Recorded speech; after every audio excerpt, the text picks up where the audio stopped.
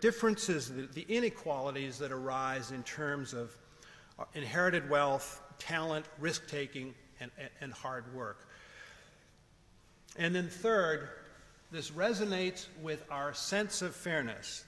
There is increasing evidence in a number of different fields, I should say research domains, indicating that a sense of fairness has deep roots in the human psyche.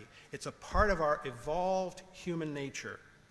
And it really goes to the very heart of the enduring problem of how to secure political legitimacy. In fact, it's our chief weapon in the age-old war with the centrifugal force of political alienation and social conflict. John F. Kennedy famously proclaimed that life is unfair and indeed may often prevail, as the old saying goes. But that doesn't make it right, and we can tell the difference. Accordingly, two distinct and frequently competing moral claims arise out of the imperatives of human nature and of human society as a collective survival enterprise. One is basic needs, or distributive equity, and the other is merit. In this paradigm, our basic needs must take precedent, but they don't nullify our claim to merit. They impose a constraint. Thus, there's nothing fundamentally new about what I call enlightened capitalism. However, a fair shares approach explicitly recognizes the validity of both of these claims and tries to find a way to balance or reconcile them.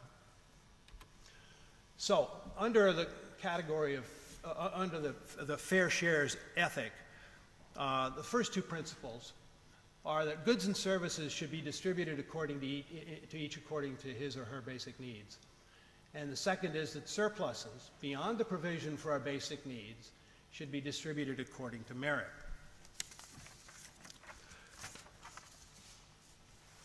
Of course, this first principle, distributing to each according to his or her basic needs, is an echo of Marx, and I'm well aware of that. But I want to emphasize that we are not talking simply about a concept that would open the door to a society of freeloaders, and basic needs are not just another name for a free lunch.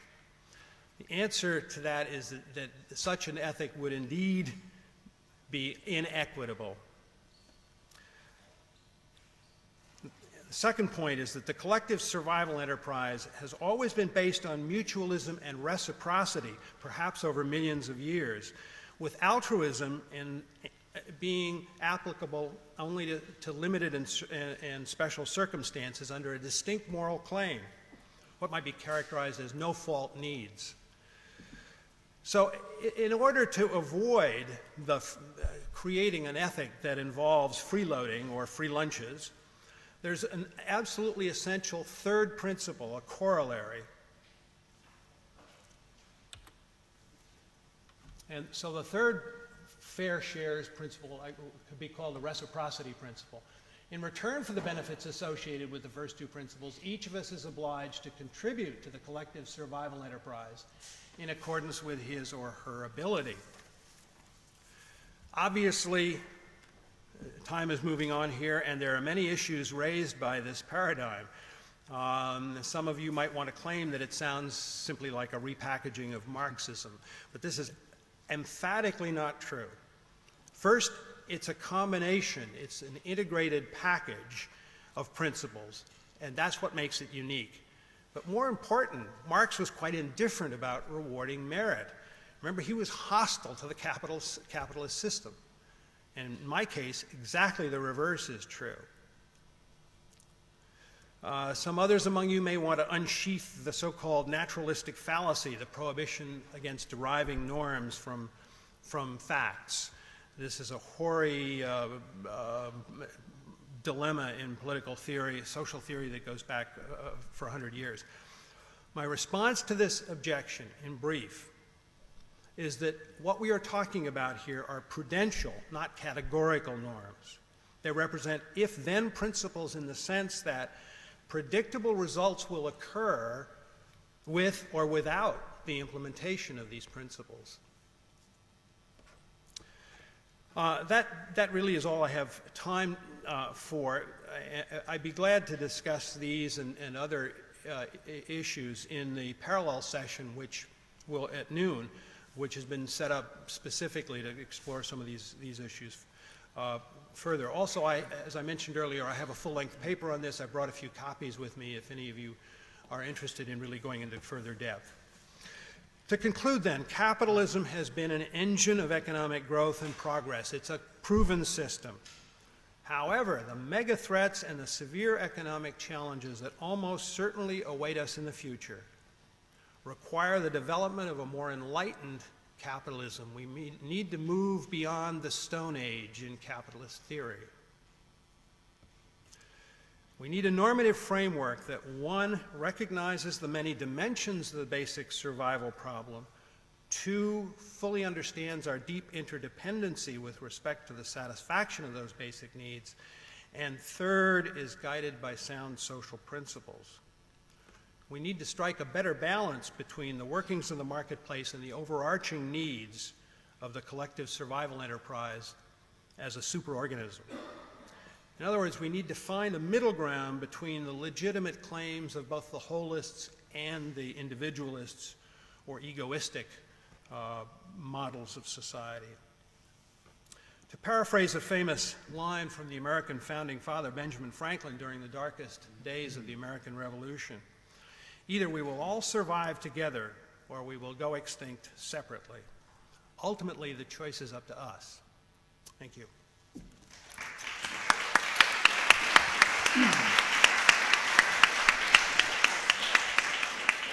Okay, thank you very much, Peter. We have approximately 25 minutes for questions. So, yes, please. My name is Kate Farrell at Queen's University in Belfast. I found your, sorry, do I have to say that again or not? At Queen's University Belfast, Kate Farrell.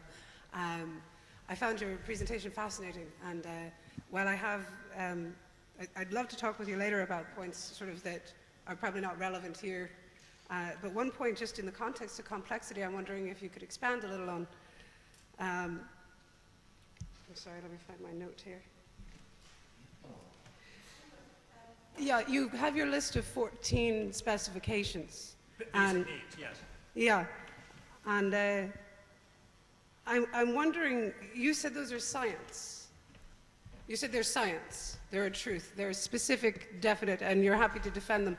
And I don't mean to sort of surrender them all up here for discussion, but I'm interested in how you relate that to the idea of uncertainty and the recognition that when we're dealing with complexity, we're dealing with fractured structures of knowledge where a specific truth claim is problematic. So, for example, I might suggest that I consider fun to be equally important to sleep as a basic necessity of what constitutes me being human. And I'm wondering if you can... My background and my orientation and focus are evolutionary biology. I'm talking about biological needs. Now, you may do things for any number of reasons, or not do it for any number of reasons.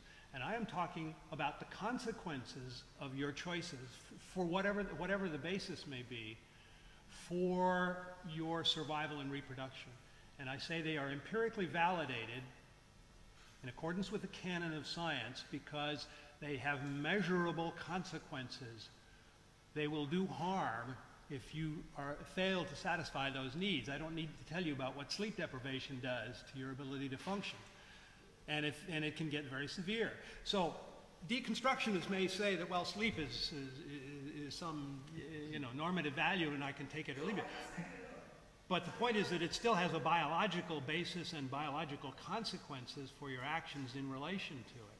Likewise, if you go out in freezing cold weather naked, eventually you'll experience the consequences.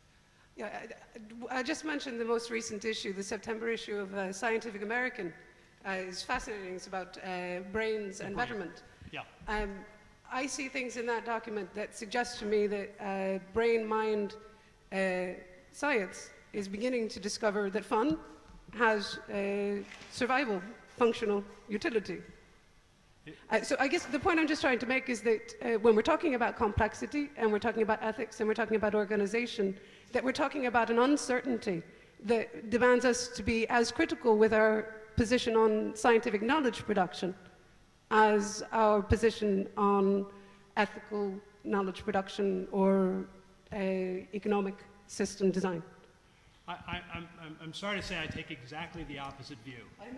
That there are 14 basic needs, at least. Those needs are broad domains. There are many facets. There's a whole category in our paradigm called instrumental needs, which are indirect ways in complex societies in which those basic needs may be met. For example, an automobile might be an instrumental need to meeting some basic need for an individual in a particular environmental context. So everything is interpreted in light of or in relation to that basic need. Now, you can build an ethics any way you want to, but I would say that whatever ethics you adopt is going to have consequences for those basic needs. We're talking about the real world here.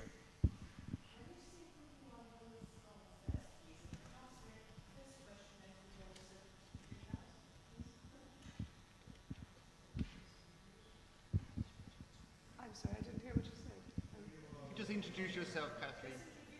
Oh, just reintroduce myself. Right. My name is Kate Farrell, and I'm at Queen's University Belfast, the Institute of Governance. Thanks a lot. I'm Paul Soulier, Philosophy Department, University of Stellenbosch. I want to continue this discussion. I have a problem in seeing how what you said has anything to do with ethics at all. We cannot disagree with the basic biological needs. That is true. But you seem to say very little actually about what it is to be human. Those 14 categories may as well be applicable to animals. And that is fine. But at the end, you seem to make a shift as if this is some kind of justification for capitalism. Now, at that point, I'm not sure what kind of ethics is at stake here. Is this sort of, the naturalistic fallacy does come into play now. Is this sort of a justification for capitalism, or is there something more at stake when we talk about what it is to be human, which is closer to my understanding of what ethics is about? I've gone hungry and cold many times in order to buy a book or go to the opera or whatever. Choose your example. So the simplification, I think, is bothering me a little bit.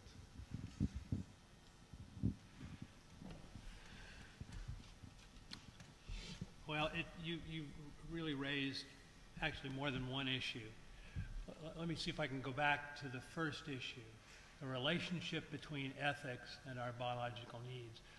I argued, and there's support in other recent volumes. The two I cited, I think, are a good place to start, for the argument that our behavior has an influence, has an impact on our capacity to survive and reproduce.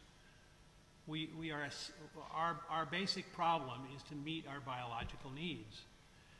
And you may have gone cold and hungry, but I'm sure you didn't go cold and hungry for very long, otherwise you'd be dead. And you knew when to stop. So you were taking a small trade-off in terms of your biological needs, not serious risk. But the point is that in any case, your choices, whether they are individual choices or choices that take place in an ethical context, that is to say, in a social environment where you are in relationships with others, a community of people who are working toward common purposes, that is meeting our basic survival and reproductive needs, your choices will have an impact not only on the outcome for you, but possibly on the outcome for others in terms of their capacity to survive and reproduce. And are you suggesting that we should create an ethics that is cavalier about the biological needs of others and meeting their needs? If so, you're then justifying social Darwinism. Not at all. I'm just saying that ethics seem to be a much more complex issue than just a matter of biological needs. Well, ethicists make it more complex, but what I'm trying to do is to say that one way of looking at ethics is, remember I said, this is not a categorical framework I put up, it's prudential. It means it is designed for a purpose which is to be able to be related to and instrumental to our meeting our survival and reproductive needs. You can indeed develop ethical principles that go beyond that. I would challenge you, though, not to produce ones that are in conflict with that, because you'll soon be in trouble, and I'm sure you'll find that the receptiveness of others to your needs, to your ethics, may be low. For example, a Jim Jones, I don't know if you remember him, created a cult which committed suicide, men, women, and children. 250 of them. This was about 30 years ago. He created an ethics in which suicide was the ultimate objective. That is not compatible with our basic survival and reproduction, and there are very few others who would have, other than these 250 people who would have followed his example. We don't see suicide cults as a general practice. Most religions are life-affirming rather than life-denying. That's an inadequate answer to a very important question, and I feel that it deserves a much better answer.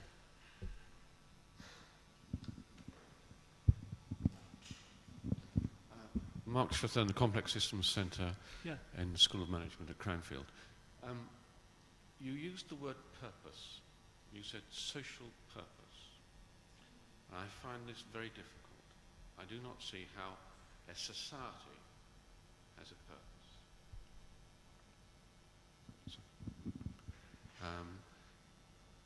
Societies function, and they may have outcomes, but I do not see any social purpose. Well, you would have to give a social purpose to a herd of animals, and I do not see any social purpose to a herd of animals. We act, and out of that action emerge properties that functions like survivability. And survivability is clearly an important one, but it's accidental. Well, no, I don't think survival or survivability is at all accidental, but I would certainly agree that the purposefulness of the superorganism is an emergent property of the fact that we are all interdependent with respect to and we do pursue, by and large, our basic needs. Otherwise, we wouldn't be sitting in this room, much less reproducing the next generation.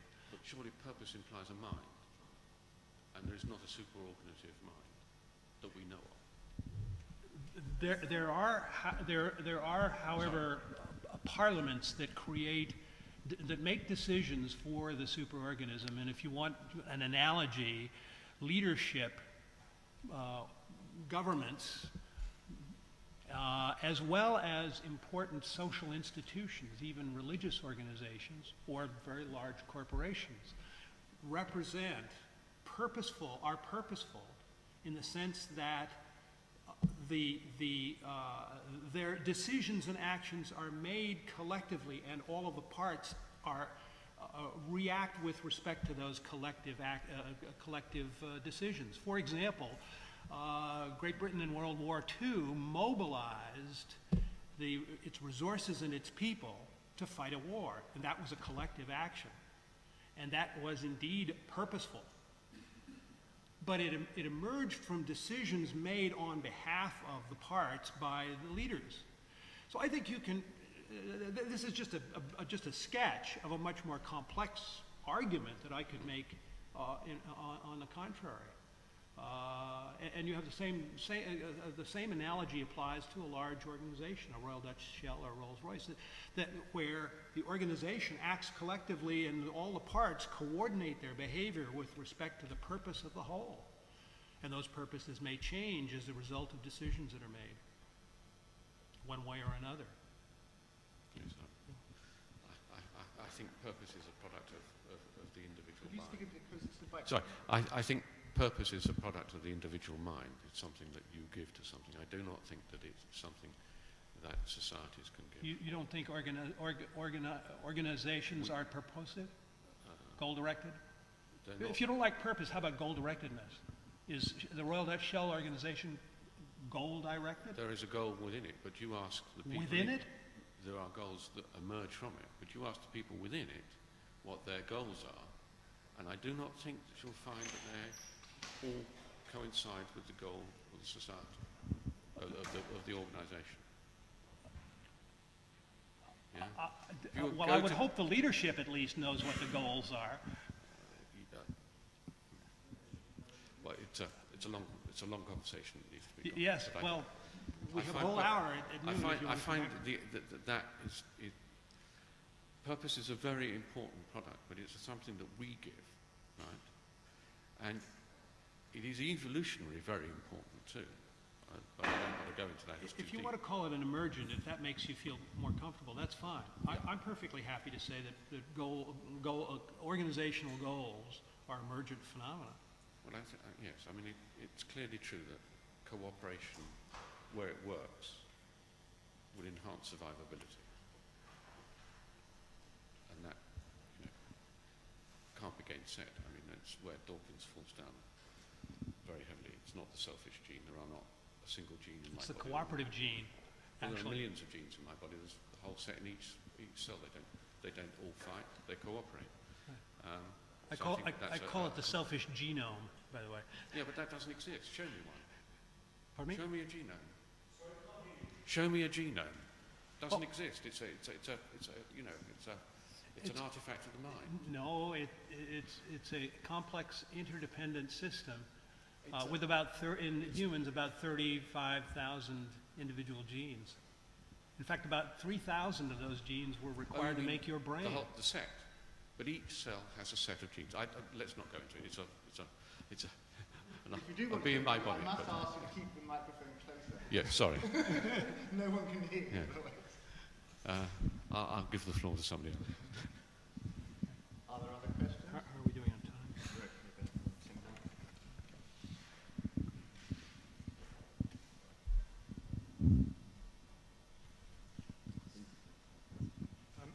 You talked about a normative framework. Have you ever tested it?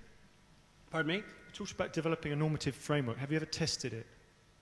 Tested the normative... A normative framework for making ethical decisions? No, of course not. This is brand new. It's only in press right now at a very conceptual and theoretical level. These principles are not new. None of them are new, but what I argue is that putting them together in a package, the combination creates a synergy among them that doesn't exist if you emphasize merely basic needs, as some, liberals, socialists have done, and egalitarian principles, or conversely, classical economics and market economists essentially emphasizing merit, the term I use to embrace capitalist principles. The idea of putting those things together and then including in a principle that provides for equity in the sense of contributions and benefits from society.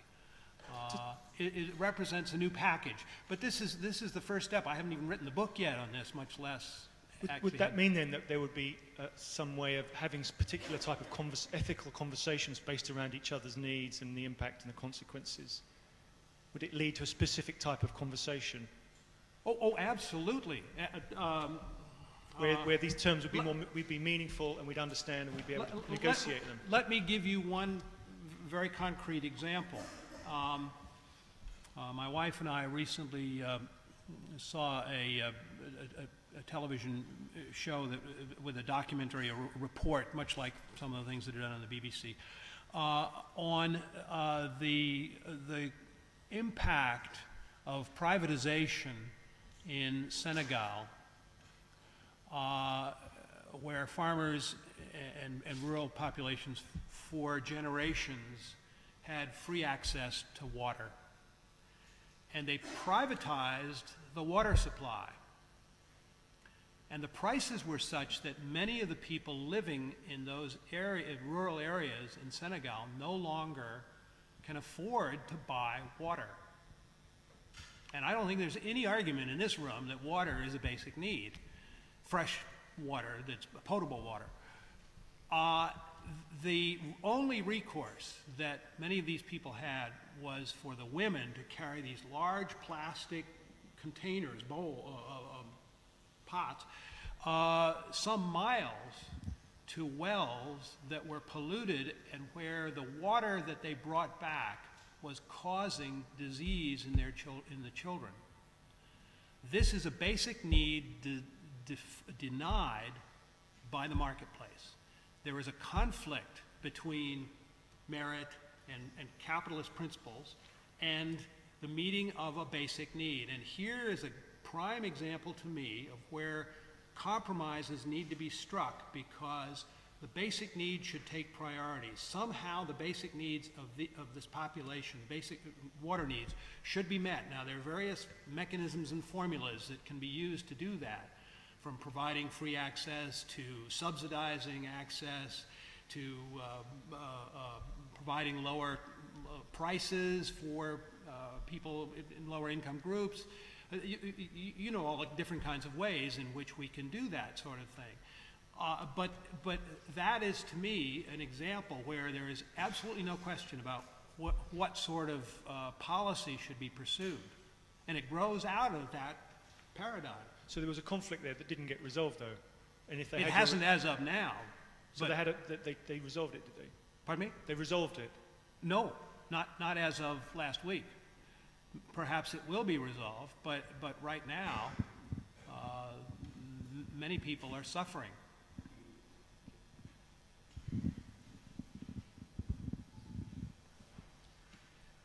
I'm trying to think. My name is Gerard de Zeeuw from the university, well, Lincoln, let us say. I'm trying to think about your system and appreciate what it is you try to do. So I see before me a system that is actually trying to satisfy the needs, making it more equal, ethical, etc. You started out, on the other hand, by claiming that there may be catastrophes that actually are destructive to any system. So how would you elaborate the mechanism if you say a more ethical system would be also more competent to deal with droughts, all kinds of lack of, let us say, or too much heat provided by the sun, etc., maybe asteroids coming to the Earth, whatever. Would you think that an ethical system is more competent to deal with asteroids, like, for example, droughts, lack of water, etc., etc.? Absolutely not. I've spent a few years in the real world myself, and certainly don't think that ethics can solve our problems. They define the values that we want to pursue, and define our relationships with one another with respect to pursuing those values. But the actual instrumentalities that we use to defeat asteroids or generate new water resources are obviously matters relating to economics and technology and the mobilization of capital and resources in order to be able to do those things. So there's absolutely no question that there is a fundamental role for the private sector and the market system in meeting our basic needs. the market economies have been enormously successful in doing that, by and large. But some needs have fallen through the cracks for some portions of even the population living in a complex modern society. In the United States, for example, the official poverty line is about 11% of the population. But in fact, no less than 20 studies, and by now it's probably 21 studies, I know of 20, that have unequivocally shown that the estimate used for the official poverty line figure in the United States is vastly understates the reality, and that in fact more like about 1/3, between 25% and 1/3 of the population are living in more or less extreme poverty, and in a good many cases basic needs are not being satisfied. Even health care is sometimes unavailable in the United States, even in emergency rooms where it's supposed to be free in hospitals. So the existing economic system is failing to some degree, and under extreme stress, catastrophic environmental changes, the existing system could fail to a much greater degree in meeting basic needs. What this ethical paradigm says is that basic needs come first, and that our resources need to be mobilized to assure that our basic needs are met under different conditions. Whether you believe that the future will be more of the same and we can, we'll make, more or less continuous progress, economic progress, or if you believe that we face some severe possibly catastrophic changes in the future. And the answer is that in coping with those catastrophic problems, we want to keep in mind that meeting the basic needs of the population is the priority, and profits, if you will, come second to that. Okay, one quick question. We have about 1 minute before the end. Okay, thanks, Rob. Maybe we should do this after the... I was very fascinated by your basic needs. Now, perhaps the question that has been left in my mind is the extent to which you have been focused on individual needs at the expense of holistic needs, in the sense that I would expect that we work towards that people, a basic need of people, is to operate in organizations that enable them to cooperate and develop themselves, and not to offend other communities, other organizations elsewhere. Right. So where do you put that organizational holistic need in the context of your ethics? I'm not sure if I really understand the question. Could you maybe restate it in a slightly different way? I'm not...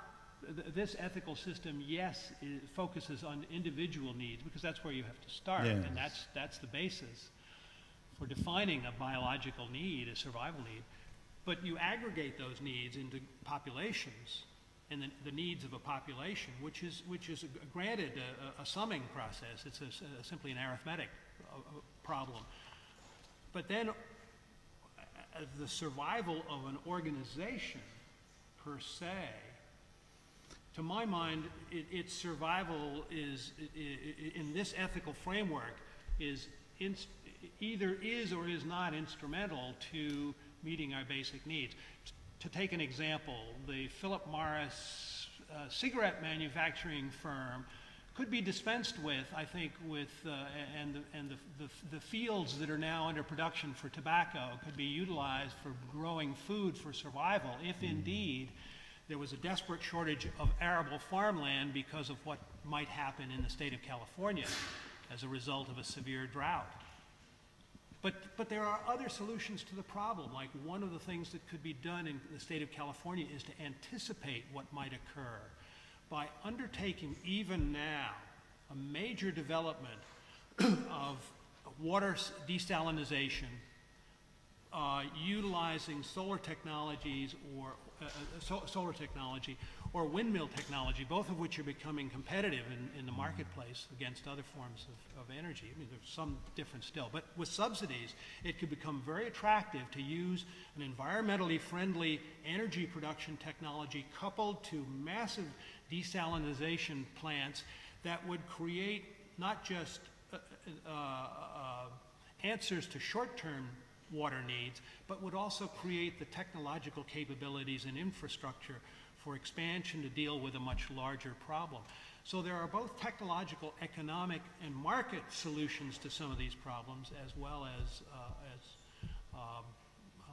ones that relate to changing our policies and our... Perhaps the point I was trying to emphasize there, and I know that we don't have time to continue this, but is the relationship between individual and the organizations in which they operate, and the extent to which this is a fundamental need for survival in the longer run, because clearly our organizations collectively lead to decisions and actions that later on we have to regret. And that may well destroy human nature, independent of what individuals may do. No, I mean, I'm sorry to interrupt, but perhaps we could continue that was a long minute. That conversation in Peter's session at 12:15, no? And we are now going to adjourn for coffee for roughly 25 minutes on the third floor, room 302.